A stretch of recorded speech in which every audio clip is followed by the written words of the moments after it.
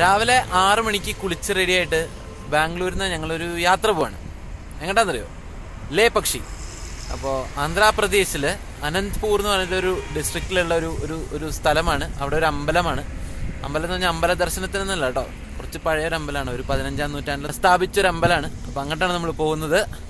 പോകുന്ന വഴിക്ക് ഇവിടെ ഒരു മുന്തിരിത്തോട്ടം കണ്ടു. അപ്പോൾ മുന്തിരി വള്ളികൾ തളിർക്കുന്നതൊന്ന് കാണാൻ കയറിയതാണ്. നമുക്കിതിൻ്റെ അകത്തേക്കൊന്ന് കയറാം. ഇതൊന്ന് ജസ്റ്റ് കയറി കണ്ടു നോക്കാം. അപ്പോൾ ഞാൻ ഹരി, ഞാൻ Lakshmi. Welcome to TinPin stories.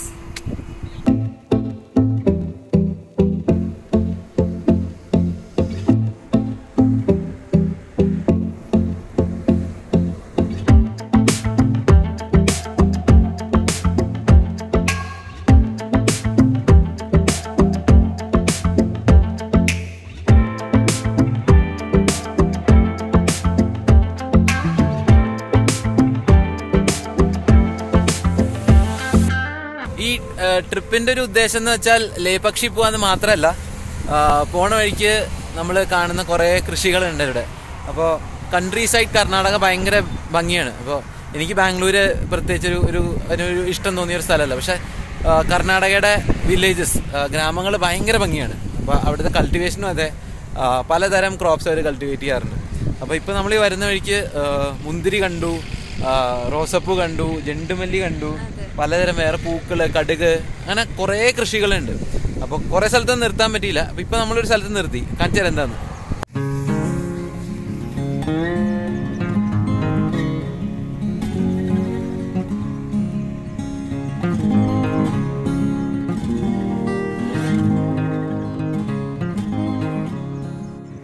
ആ ഭാഗത്തായിട്ട് കുറച്ചുപേര് പൂവൊക്കെ പറിക്കുന്നുണ്ട്. അപ്പൊ നമുക്ക് അതൊന്ന് പോയി നോക്കാം.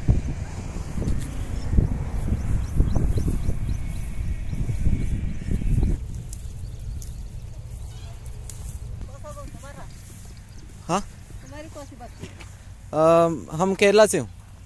केरला.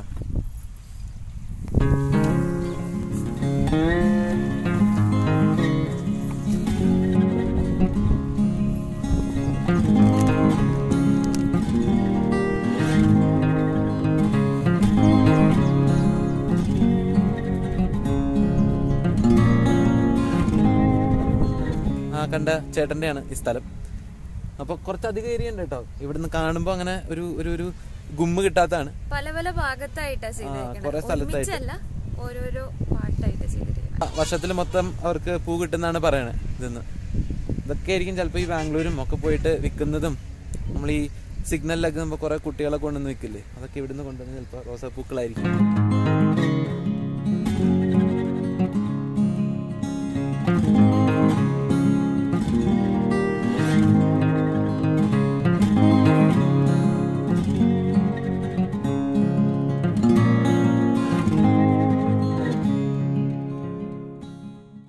നല്ല വിശപ്പുണ്ടായിരുന്നു. അപ്പൊ ഞങ്ങളിതാ പോണ വഴിക്ക് ഒരു ഹോട്ടലിൽ കയറി ദോശ, വട, കാപ്പി ഓർഡർ ചെയ്തു.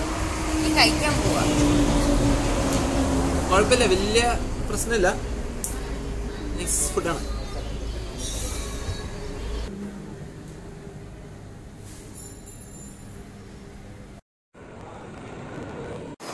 അപ്പൊ ഞങ്ങളുടെ ഫുഡ് അടിയൊക്കെ കഴിഞ്ഞു.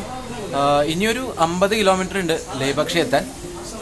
ഒരു 30 കിലോമീറ്റർ നമ്മൾ കർണാടക ആന്ധ്ര ബോർഡറും കഴിയും. അപ്പോൾ കർണാടകയിൽ നിന്ന് ആ ബോർഡർ കഴിഞ്ഞാൽ പിന്നെ ഒരു 20 കിലോമീറ്ററാണ് നമ്മുടെ ലേപക്ഷി അമ്പലത്തിലേക്കുള്ളത്. അപ്പോൾ ഞങ്ങളടുത്ത സ്റ്റോപ്പ് ഇനി ലേപക്ഷി ഉള്ളൂ. ഇനി നിർത്തുന്നില്ല, കാരണം ഇപ്പം തന്നെ ഏകദേശം 9 മണിയായി. 12:30 ആകുമ്പോൾ അമ്പലം അടയ്ക്കും. അപ്പോൾ അതിന് മുമ്പ് അവിടെ എത്തണം. അപ്പോൾ അതുകൊണ്ട് ഇനി നേരെ ഇനി ലേപക്ഷി എത്തിയിട്ടാണ് നമുക്ക് ബാക്കി കാര്യങ്ങളൊക്കെ കാണാം.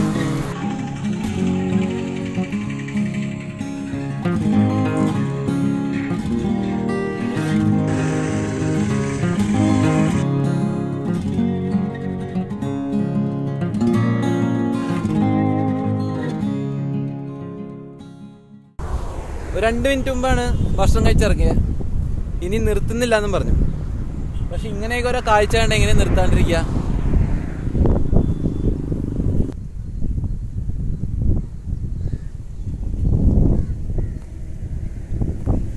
പൂക്കളുടെ ഒരു സാഗരം തന്നെയാണ്. ചിലപ്പോ എനിക്ക് തോന്നുന്നു ഇത് നമ്മുടെ നാട്ടിൽ ഓണത്തിനൊക്കെ വേണ്ടി ഇതാക്കുന്നതായിരിക്കും. അപ്പൊ ഓണത്തിന്റെ ടൈമിൽ നാട്ടിലെത്താൻ വേണ്ടി ചെയ്യുന്ന ഒരു കൃഷിയായിരിക്കും.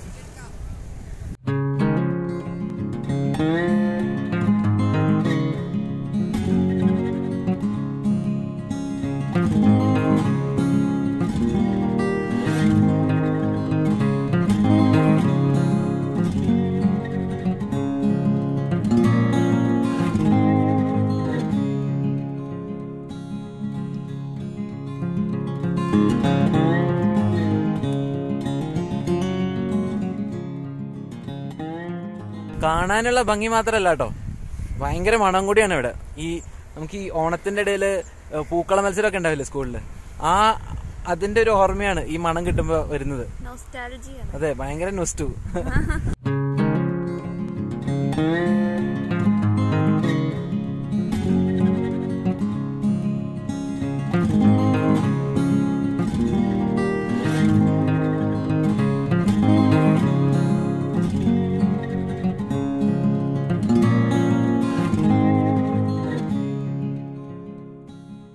ഞങ്ങളിവിടെ എത്തി. അപ്പോൾ അമ്പലത്തിന്റെ ഫ്രണ്ടിൽ തന്നെ ചെറിയൊരു പാർക്കിംഗ് സ്പേസ് ഉണ്ട്. അപ്പോൾ അങ്ങനെ ഞങ്ങളിവിടെ വന്ന് വണ്ടി പാർക്ക് ചെയ്തു. അപ്പോൾ ഇവിടെ കുറേ അമ്മൂമ്മമാർ വന്നിട്ട് പൈസ ചോദിച്ചുകൊണ്ടിരിക്കുകയാണ്. 3-4 പേർക്ക് കൊടുത്തു, പിന്നെയും വന്നുകൊണ്ടിരിക്കുകയാണ്. അപ്പോൾ ഹെൽമെറ്റിന് സാധനങ്ങളൊക്കെ അതേ അവിടെ ഒരു കടയിൽ വെച്ചു. അപ്പോൾ അവിടെ ഒരു ആൻറ്റി ഉണ്ട്. അപ്പോൾ ആൻറ്റി പൈസ ഒന്നും മേടിച്ചില്ല, കുഴപ്പമില്ല അവിടെ വെച്ചോളാന്ന് പറഞ്ഞിട്ടുണ്ട്. മുകളിൽ ഷൂസ് വയ്ക്കാൻ സ്ഥലമുണ്ട്. ഇവിടെ വേറെ ലോക്കർ ഫെസിലിറ്റി ഒന്നുമില്ല. അപ്പോൾ നമ്മളങ്ങനെ കയറുകയാണ്. അതാണ് അമ്പലം. ഒരു പയ്യൻ നാളികേരം പൊട്ടിച്ചു കൊടുക്കുകയാണ്. അതൊക്കെയാണ് നമ്മുടെ പട്ടിക്കുട്ടികൾ തിന്നണേ. ചെരുപ്പൊക്കെ വെച്ചിട്ടുണ്ട്. പുറകിൽ ഒരാളിരിക്കുന്നുണ്ട്. കണ്ടിട്ട് നല്ലൊരു കളക്ഷൻ ഉണ്ട്. AD 1533 ലേപക്ഷിയിലുള്ള ശ്രീ വീരഭദ്ര സ്വാമി ക്ഷേത്രം പിറവികൊള്ളുന്നത്. വിജയനഗര സാമ്രാജ്യത്തിന്റെ ഒരു കാലത്തെ അധിപനായ അച്യുതദേവരായരുടെ കാലത്താണ് ഈ ക്ഷേത്രം ഉയർന്നു പൊങ്ങിയത്. അദ്ദേഹത്തിന്റെ 2 ഗവർണർമാരായ വീരുപണ്ണ നായകയും വീരണ്ണ നായകയുമാണ് ക്ഷേത്രം പണി കഴിപ്പിച്ചത്. ക്ഷേത്രമൊട്ടാകെ വിജയനഗര വാസ്തുശില്പ രീതിയെ ഓർമ്മപ്പെടുത്തുന്ന കൊത്തുപണികളും മ്യൂറൽ പെയിന്റിങ്ങുകളുമുണ്ട്. മഹാദേവന്റെ പ്രതിരൂപമായ വീരഭദ്രനാണ് പ്രതിഷ്ഠ. സ്കന്ദപുരാണത്തിൽ ഭഗവാൻ ശിവന്റെ ദിവ്യക്ഷേത്രങ്ങളിൽ ഒന്നായി ഇതിനെ പറയുന്നു. ക്ഷേത്രത്തിനെ മുഖമണ്ഡപം, അർദ്ധമണ്ഡപം, ഗർഭഗൃഹം അങ്ങനെ മൊത്തം 3ആയി തിരിച്ചിട്ടുണ്ട്. ഇന്നും പൂജയും ആചാരങ്ങളും ഒക്കെ മുടങ്ങാതെ നടക്കുന്നു ഈ ഒരു കൊച്ചു വലിയ ക്ഷേത്രത്തിൽ. വിശേഷ ദിവസങ്ങൾ ഒഴിച്ചാൽ ഭക്തരെക്കാൾ കൂടുതൽ സഞ്ചാരികളാണ് കേട്ടോ ഇവിടെ കൂടുതലും എത്താറുള്ളത്.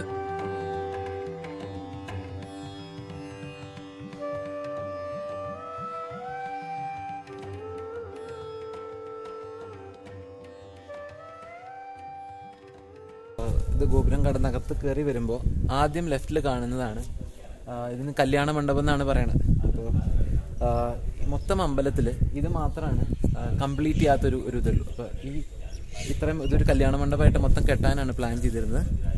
പക്ഷേ അത് കംപ്ലീറ്റ് ആയിട്ടില്ല. അപ്പോൾ അതിൻ്റെ കാരണം എന്താണെന്ന് വെച്ച് കഴിഞ്ഞാൽ, ഇപ്പോൾ നേരത്തെ പറഞ്ഞ പോലെ വീരുപണ്ണ നായകയും വീരണ്ണ അങ്ങനെ 2 ബ്രദേഴ്സ് അവരിവിടുത്തെ ഗവർണേഴ്സ് ആയിരുന്നു. അവർ വിജയനഗര സാമ്രാജ്യത്തിൻ്റെ ഫണ്ടിൽ നിന്നാണ് ഈ ഒരു അമ്പലം ഉണ്ടാക്കിയത്. അപ്പോൾ കഥ പറയുന്നത് എന്താണെന്ന് വെച്ച് കഴിഞ്ഞാൽ, രാജാവ് എവിടെയോ പോയേക്കുന്ന സമയത്താണ് ഇവരിത് പണി തുടങ്ങിയത്.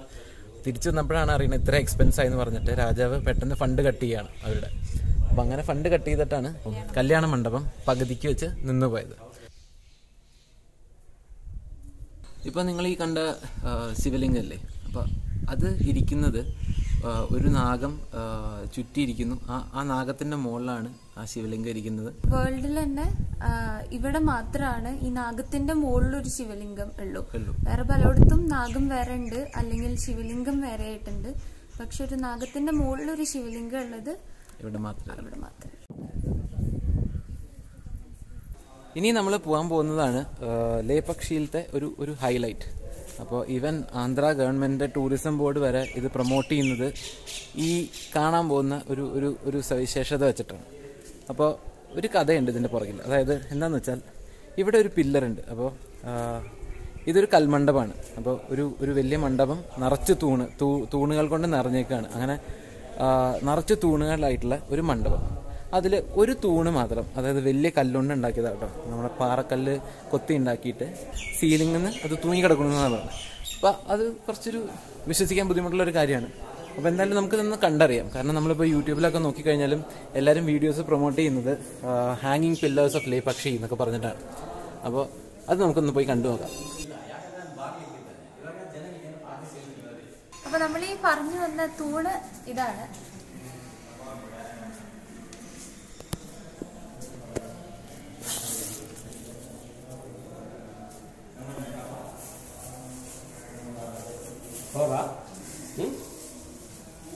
ഇതിന്റെ മിക്ക ഭാഗവും ഭൂമിയിൽ ടച്ച് ചെയ്തിട്ടില്ല. പക്ഷെ ചെറിയൊരു പോർഷൻ അതിൽ ടച്ച് ചെയ്തിട്ടുണ്ട്, നിലത്ത് ടച്ച് ചെയ്തിട്ടുണ്ട്.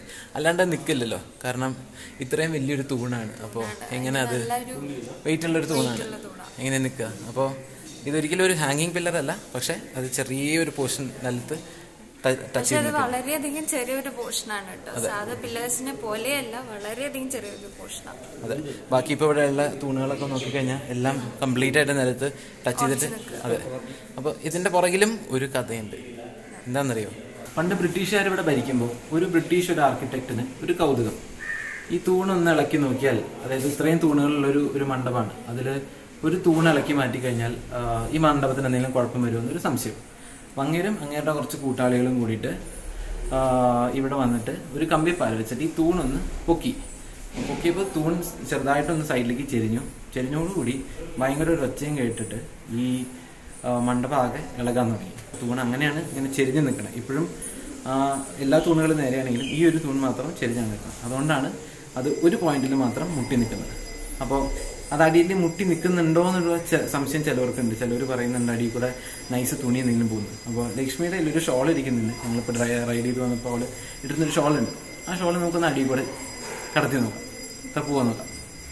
അപ്പോൾ ഒരു ചെറിയ ഒരു ഷോൾ വെച്ചിട്ട് ഞങ്ങളിതൊന്ന് ചെയ്ത് നോക്കുകയാണ്.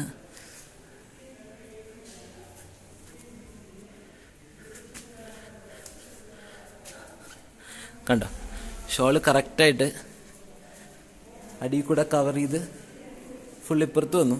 പക്ഷെ ഒരു പോയിന്റിലെത്തിയപ്പോൾ അതവിടെ മുട്ടിയേക്കാണ്, അവിടെ നിന്ന് വരുന്നില്ല.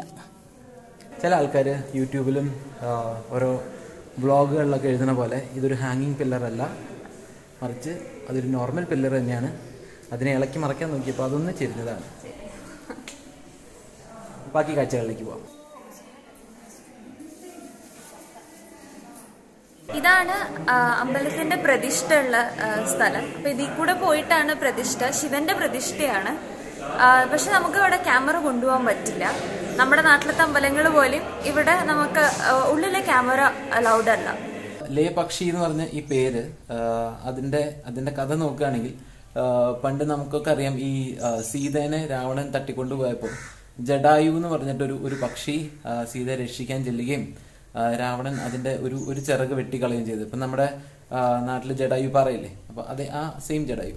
അപ്പോൾ ഇവിടുത്തെ ആൾക്കാർ പറയണത് ആ ജടായു അന്ന് വന്ന് വീണത് ഇവിടെയാണെന്നാണ്. അപ്പോൾ ശ്രീരാമൻ സീതയെ തപ്പി ശ്രീലങ്കയിലേക്ക് പോണ സമയത്ത് ജടായുവിനെ ഇവിടെ വെച്ച് കാണും.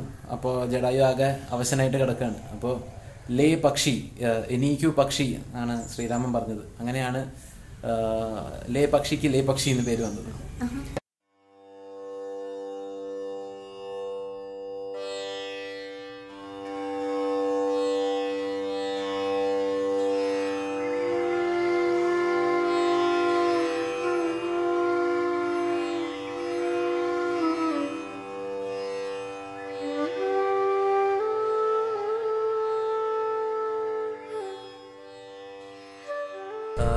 അപ്പോൾ അമ്പലവിശേഷങ്ങളൊക്കെ ഇതാണ്. നമുക്കൊന്ന് ഇറങ്ങി പോണ വഴിക്ക് നമ്മളെ വരവേൽക്കാൻ നിന്നിരുന്ന ഒരു നന്ദിയുടെ ഒരു സ്റ്റാച്യു ഉണ്ട്. അപ്പോൾ നമ്മൾ വരുമ്പോൾ വൈകിയാലോ എന്ന് വിചാരിച്ചിട്ടാണ് അപ്പം ഇറങ്ങാണ്ടിരുന്നത്. അപ്പോൾ പോണ വഴിക്ക് നമുക്ക് ആ നന്ദിയുടെ സ്റ്റാച്യു ഒന്ന് കാണാം. ലോകത്തിലെ തന്നെ ഏറ്റവും വലിയ നന്ദിയുടെ സ്റ്റാച്യു ആണ്. അപ്പോൾ അത് ഒരു മോണോലിത്തിക് സ്റ്റാച്യു ആണ്. അതായത് ഒരു കല്ലിന്നാണ് അത് മൊത്തം കൊത്തിയുണ്ടാക്കിയത്. 27 അടി നീളവും 15 അടി പൊക്കമാണ് അതിനുള്ളത്. അപ്പോൾ നമുക്ക് പോണ വഴിക്ക് അതും കാണാം. ഷൂസ് അവിടെ ഉണ്ട്, ആളവിടെ ഇല്ല. ഞങ്ങൾക്ക് അല്ലെങ്കിൽ ഇച്ചിരി സംശയം കൂടുതലാ. അതിപ്പോ നമ്മൾ ഷൂസ് വെക്കാൻ നേരത്തെ ഒരാൾ അവിടെ ഇരിക്കുക, എന്നിട്ട് ഇങ്ങനെ ഷൂസ് നോക്കിയിരിക്കുക. അപ്പൊ നമുക്ക് സംശയം വരില്ലേ. പിന്നെ ഒരു കാര്യം പറയാനുള്ളത്, ഇപ്പോൾ ഈ ടെമ്പിളിന്റെ ടൈമിങ്സിനെ കുറിച്ചാണ്. രാവിലെ 5 തൊട്ട് ഉച്ചയ്ക്ക് 12 വരെ തുറക്കും, പിന്നെ അത് അടയ്ക്കും. പിന്നെ വൈകുന്നേരം 4 തൊട്ട് രാത്രി 8:30 വരെയാണ്. അപ്പോൾ നിങ്ങൾ വരുമ്പോൾ ഈ ഒരു ടൈമിൻ്റെ ഇടയിൽ വരാൻ നോക്കുക. ഓണത്തിൻ്റെ ഇടയിൽ നിങ്ങൾ എപ്പോഴെങ്കിലുമൊക്കെ ബാംഗ്ലൂർ വരികയാണെങ്കിൽ അവിടെ നിന്ന് ഒരു ചെറിയൊരു ഡ്രൈവാണ്, 2-3 മണിക്കൂർ എടുത്ത് വരാവുന്ന ചെറിയൊരു ഡ്രൈവാണ്. നല്ല റോഡാണ്, കിഡു റോഡാണ്. അപ്പോൾ വണ്ടി ഓടിക്കാൻ നല്ല സുഖമാണ്. അപ്പോൾ വരിക, ഓണത്തിന് വെക്കേഷനൊക്കെ ബാംഗ്ലൂർ വരികയാണെങ്കിൽ അന്ന് വന്ന് വിസിറ്റ് ചെയ്തോളൂ. നല്ല രസമുള്ള സ്ഥലമാണ്. അപ്പോൾ ഇതാണ് നമ്മൾ ഈ പറഞ്ഞ നന്ദിയുടെ സ്റ്റാച്യു. ഭയങ്കര വലുതാണ് കേട്ടോ. ഞങ്ങൾ നേരത്തെ ഇതിൽ കടന്നു പോയപ്പോഴും ഇത് ശ്രദ്ധിച്ചു, പക്ഷെ ഇത്ര വലുതാന്ന് റോഡിൽ കൂടെ പോകുമ്പോൾ വലുപ്പം മനസ്സിലാവുന്നത്. അപ്പോൾ നമ്മൾ ഇവിടെ നിന്ന് നോക്കുമ്പോൾ അവിടെയാണ് കാണുന്ന പാറയുടെ മുകളിലാണ് മറ്റേ ജടായു അഥവാ ആ ഒരു പരുന്തോ എന്താണെന്ന് വെച്ചാൽ അത് അവിടെ ഇരിക്കുന്നത്. അത് ശരിക്കും നന്നായിട്ട് കാണാൻ പറ്റും. അവിടെയും കൂടി നമുക്കൊന്ന് പോവാം. പിന്നെ മുകളിലേക്ക് കുറച്ച് നടന്ന് കയറാനുണ്ട്. എത്രത്തോളം വർക്കൗട്ട് ആവുമെന്ന് അറിയില്ല, പോയി നോക്കാം. അപ്പോൾ ഈ പാർക്കിൻ്റെ ഇതിനൊരു പേരിട്ടിട്ടുണ്ട്, ജടായു തീം പാർക്ക് എന്ന്. അപ്പോൾ ഇവിടെ ഒരു എൻട്രി ഫീ ഉണ്ട്, ഒരാൾക്ക് 10 രൂപ. അപ്പോൾ അത് മേടിച്ചിട്ടുണ്ട്. 100 രൂപ കൊടുത്തു, ചേഞ്ചില്ല ചേട്ടൻ്റെ കയ്യിൽ. ചേട്ടൻ പറഞ്ഞു പോയിട്ട് തിരിച്ചു വാ, ബാക്കി 80 രൂപ തരാം. പിന്നെ സംശയം തിരിച്ചു വരുമ്പോൾ ചേട്ടൻ ഉണ്ടാവുകയാണ്. ഇതാണ് നമുക്ക് മാക്സിമം കയറാൻ പറ്റുന്ന ഹൈറ്റ്. നല്ല വ്യൂ ആണ്. ഗ്രാമവും താഴെ ആടുകളെ മേച്ച് കിടക്കുന്ന ആൾക്കാരും ചെറിയ ചെറിയ വീടുകളൊക്കെ ആയിട്ട് കാണാം. വീരഭദ്ര ടെമ്പിൾ കാണാം. ഇപ്പം നമ്മൾ പോയ ടെമ്പിൾ. ഈ ഭാഗത്തും അതെ ചെറിയ ചെറിയ വീടുകളാണ്.